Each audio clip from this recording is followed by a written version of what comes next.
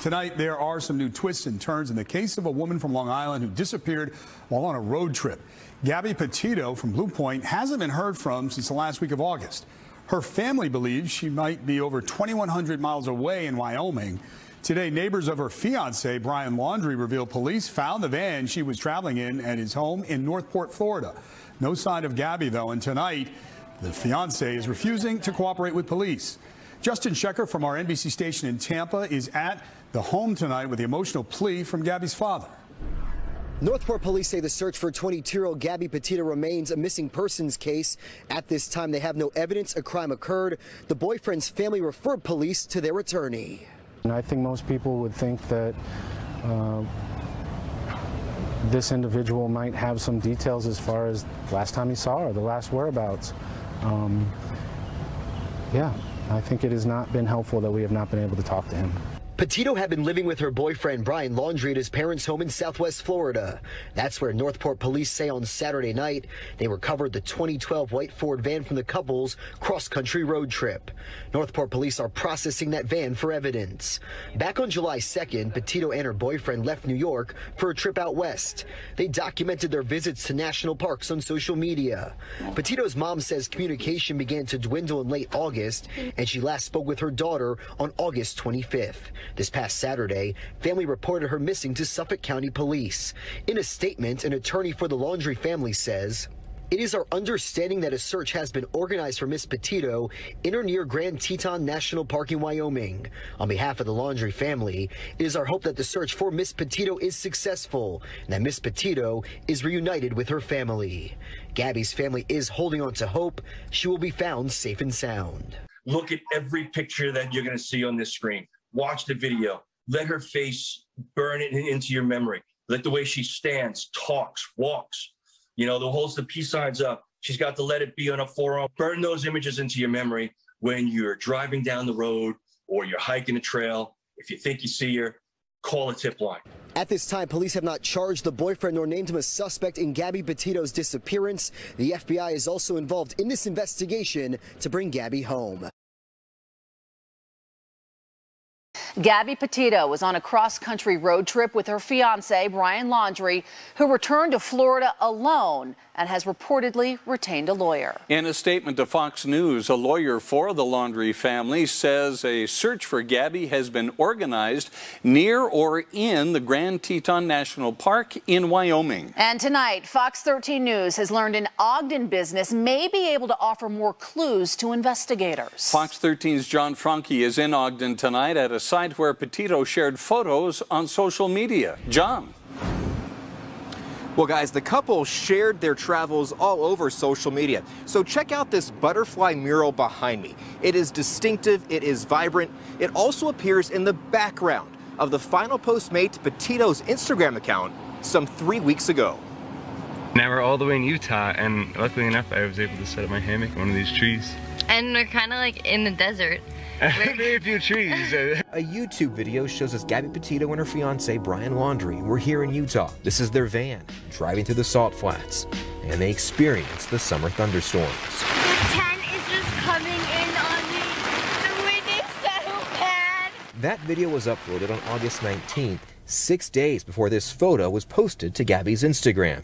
The caption reads, "Happy Halloween." Today, the Monarch confirmed those photos were taken in front of the store's butterfly mural. A spokesperson confirmed to me the Monarch is searching through their surveillance footage and working with the FBI, looking for any glimpse of the young woman who has seemingly vanished without a trace. At least 3 times a week, we would FaceTime, call, text frequently. She kept me updated on this whole trip. Her mother and father are agonizing, not knowing where she is.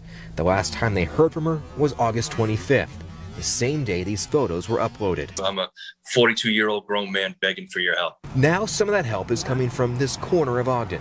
We don't know if the surveillance video will uncover any clues, but it could be one piece of this investigation now focused on the Mountain West.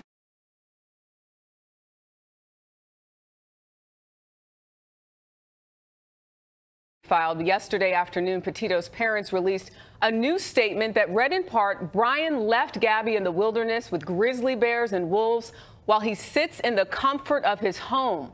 Brian, your silence is reprehensible. Petito's stepfather has now traveled to Wyoming to search for her. Laundrie has been in Florida since September 1st. According to police, he and his parents have retained an attorney who issued a statement that Laundrie, on the advice of counsel, is not speaking on the matter. While Gabrielle Petito's colorful Instagram and YouTube posts are being dissected by police, hello, and good morning. Her family asked this in black and white. How does boyfriend Brian Laundrie stay in the background when he is the one person who knows where Gabrielle is located? Unless you're the parent, you just can't describe how that feeling is because you've never felt it before. And I pray that no one ever feels it again. They were reacting to this statement from Laundrie's attorney that says it is their understanding a search has been organized in or near the Grand Tetons, and that on behalf of the Laundrie family, it is our hope it is successful and that she is reunited with her family. Police towed the van they were in from a home owned by Laundrie's family in Northport this weekend.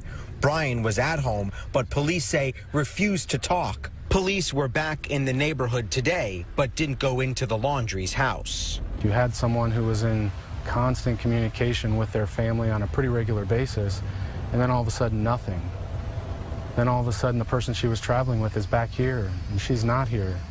That person's unwilling to talk with us to this point. Gabby's family says they want immediate answers to where he last saw her and why he apparently left her all alone. They say he had referred to her as the love of his life. What we need is to bring Gabby home and find her. So please, everyone, if you can look at the picture, memorize her face, and just keep a lookout and let us know if you see anything. Thanks, Scott. Fox 13 News has confirmed a new development in the case of missing 22-year-old Gabby Petito. A family spokesperson says Gabby was last seen alive at the Fairfield Inn and Suites on Admiral Byrd Road on August 24th. That hotel is just west of the Salt Lake City International Airport, and we went there last night. Staff wouldn't speak to us on camera, but they did say the FBI and police officers have visited the hotel recently. They also tell us Gabby stayed there for more than a day. And this morning, we're also learning more about an interaction Gabby and Brian Laundrie had with Moab police. A police report indicates it happened on August 12th. A bystander saw a fight between the two and called police. Fox 13's John Franke explains what's in that report. Is 4 pages long. No criminal charges were filed through this, but it gives us a glimpse into the couple's relationship in the days before Gabby vanished. This is the police report. 2 officers responded to what's described as a domestic problem near the Moonflower Co-op in downtown Moab. One officer wrote, "It wasn't clear, but I believe it was reported the male had been observed to have assaulted the female." Officers spotted the couple's van near the entrance to Arches National Park. They were clocked driving 30 miles per hour over the speed limit. When the couple stopped, an argument took place. One officer wrote, "The male tried to create distance by telling Gabby to go take a walk and calm down. She didn't want to be separated from the male and began slapping him. He grabbed her face and pushed her back." The other officer who interviewed Brian wrote, "Brian said Gabrielle, thinking he was going to leave her in Moab without a ride, went to slap him. As Gabrielle started to swing, Brian pushed her away to avoid the slap." They also described Gabby's demeanor, saying at no point did Gabby stop crying, breathing heavily, or compose a sentence without needing to wipe away tears. They added, Brian did not show any signs he may be a victim of battered boyfriend syndrome. The officers helped Brian get a hotel room for the night. Gabby took the van. Officers described the incident as a mental health crisis and not domestic assault. The police report indicates there is body camera footage of the interaction officers had with the couple. We have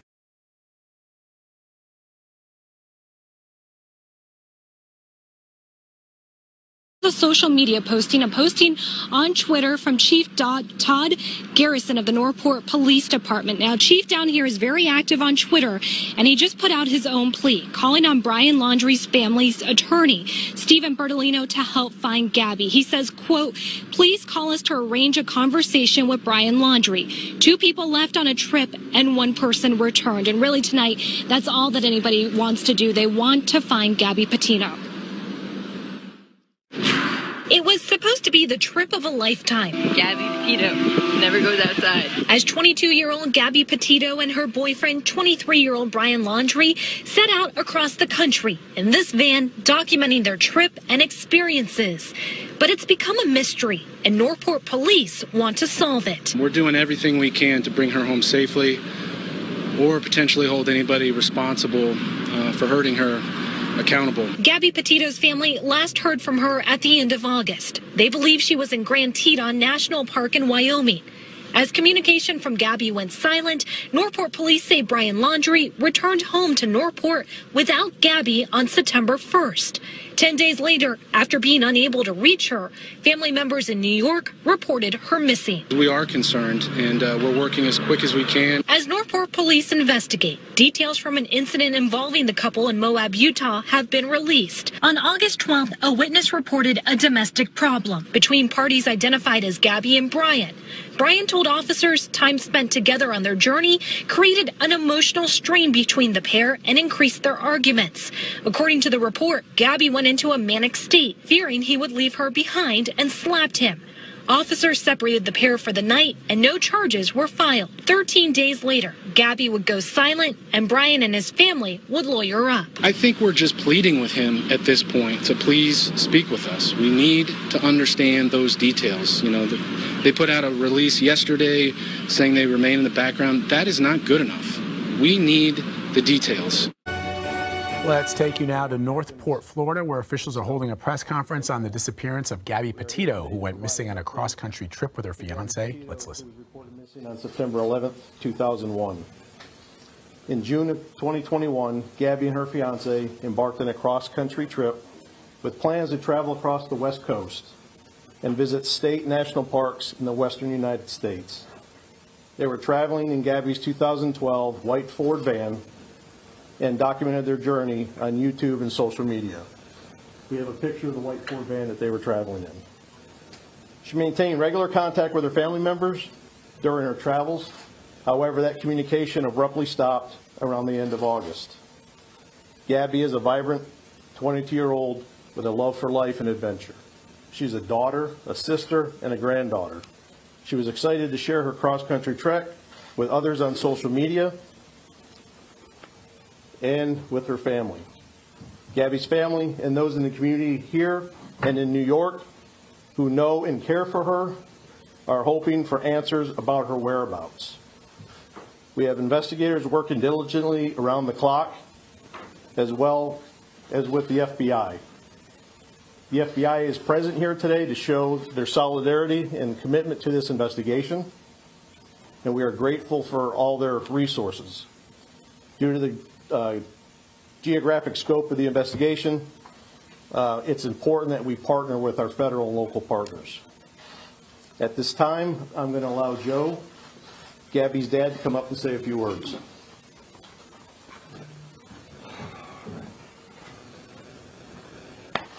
All right, what I need from everybody here is help, because the goal is still not met, and that goal is to bring Gabby home safe. All right, and I'm asking for help from everyone here. I'm asking for help everyone at home. I'm asking for help from the parents of Brian, and I'm asking for help of the family members and friends of the Laundrie family as well.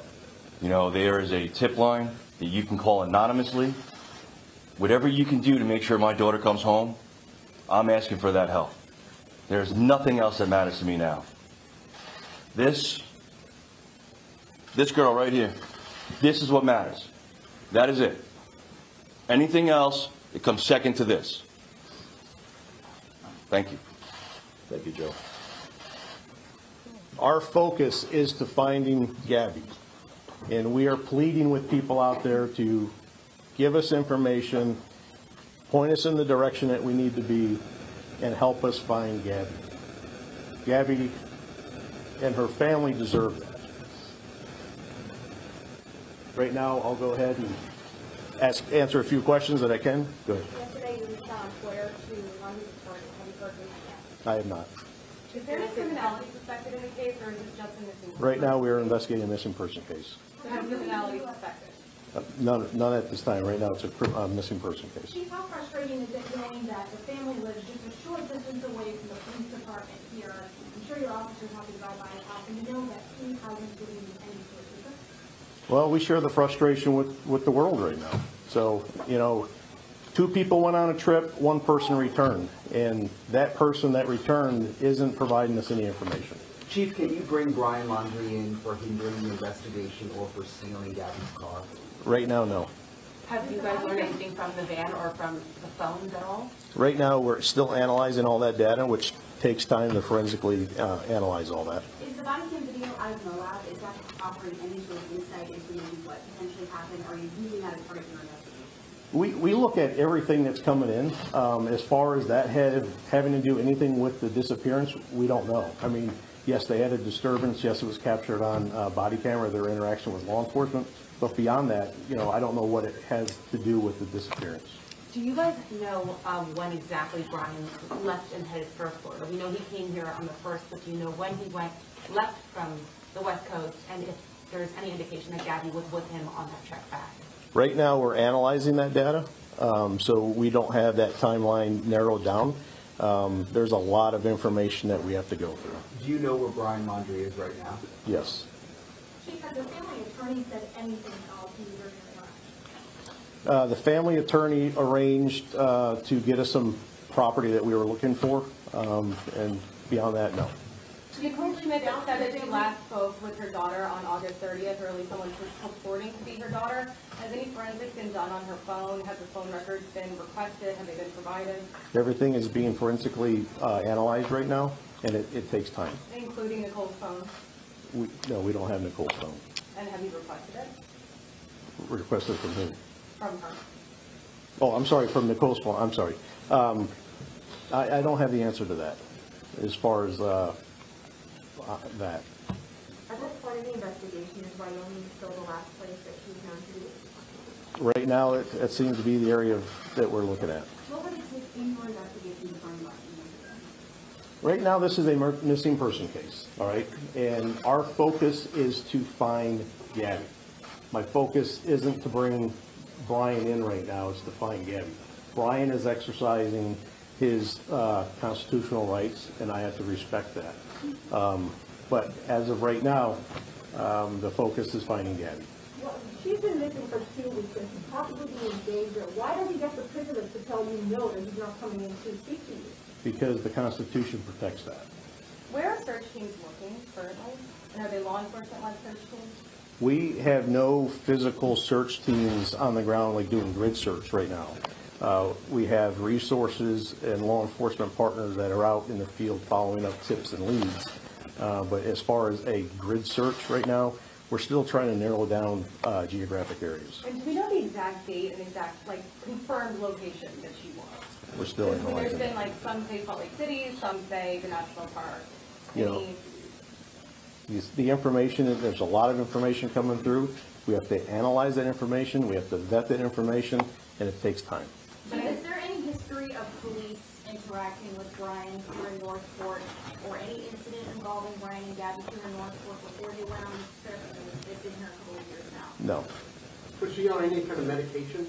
Not that I know of. And was Northport police aware of her mental health issues before the Mueller report came out? I'm not aware of any of them.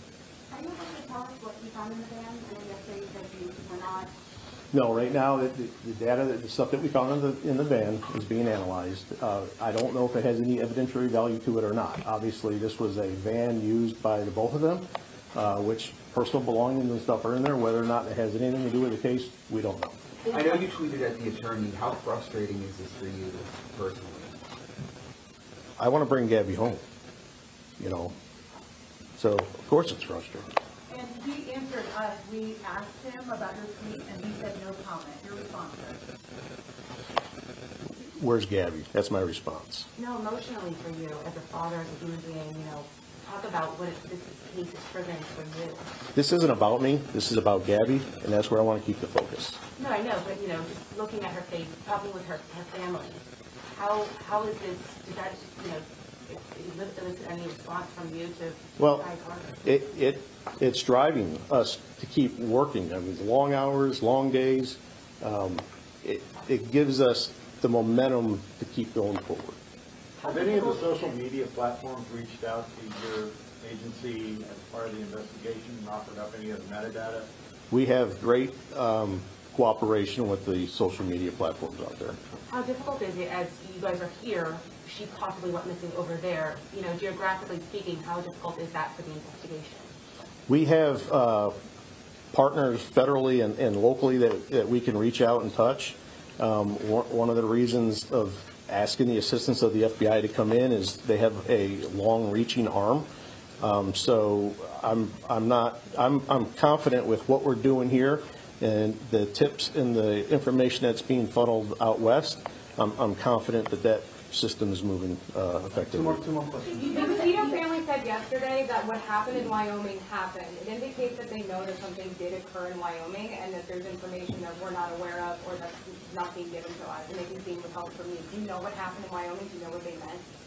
The fact of the matter is Gabby is missing, and I think that that's what they're referring to. Of course, but this is a huge investigation. You have internet press from all across the country here, and if there's something that's part of the story that's not being told, I think the public has a duty to understand. You're looking into something that's not there. I think what the family's position on it was she went missing. The last area was out in Wyoming, so she's not here. So where is she? Now, Utah police aren't ruling out, it's really tough to talk about, but they're not ruling out any connection to a possible homicide that happened there as well. Have you guys looked into that? Is there anything you can tell us in relation to that? We have communication going back and forth with Grand County Sheriff's Office. We provided them with whatever information we could. They don't have any suspect information right now, so you would have to refer that to them, but they told us that they're looking at everything at this point. Kim, one last question.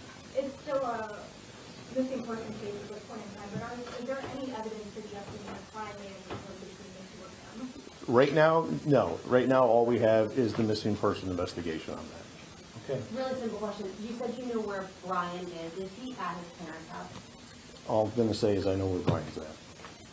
All right. Thank you, guys. Everyone. You can certainly